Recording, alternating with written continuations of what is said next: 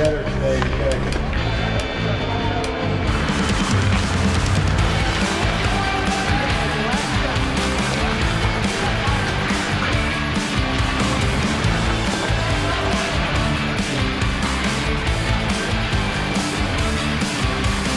So we're from two schools. I don't know, we've been playing together a long time, so we don't have really any rivalries, basically. I think like playing youth hockey, like it's always like kids from different towns, so it's not really that big of an adjustment coming into high school, having kids from different towns. And I mean, the fan bases are all like together as one too. It's pretty different. It's actually kind of cool that the schools can come together and the fan bases can kind of hook up together, and there's a pretty big fan base for the Bucks, which is pretty impressive since we're kind of rivals in every other sport.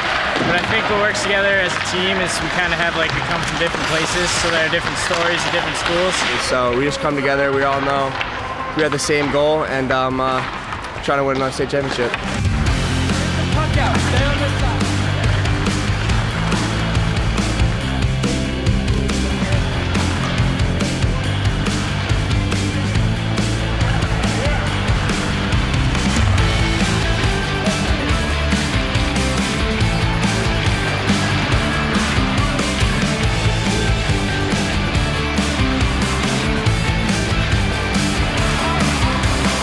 I mean, we try to keep it loose at practice, but still that knowing that we want to get our work done. What motivates us is kind of that we won last year. We kind of got to come back, you know, continue the legacy that we started last year.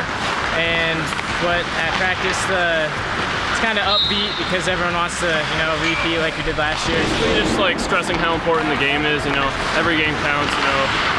You know, they only have 20 games, so each one of them counts.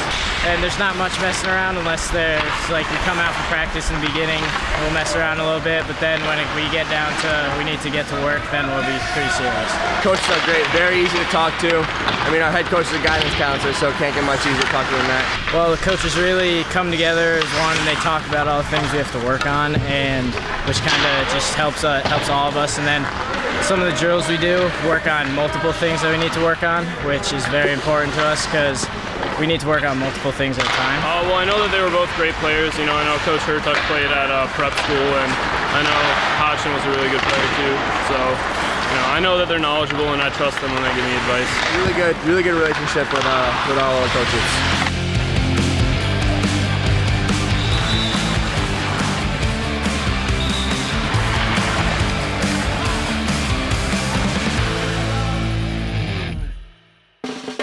Winning last season, it was a great experience, one of the greatest days of my life. But kind of felt like I wasn't in the lead last year, but this season I've really taken it upon myself to really show these young guys what it takes to win a championship.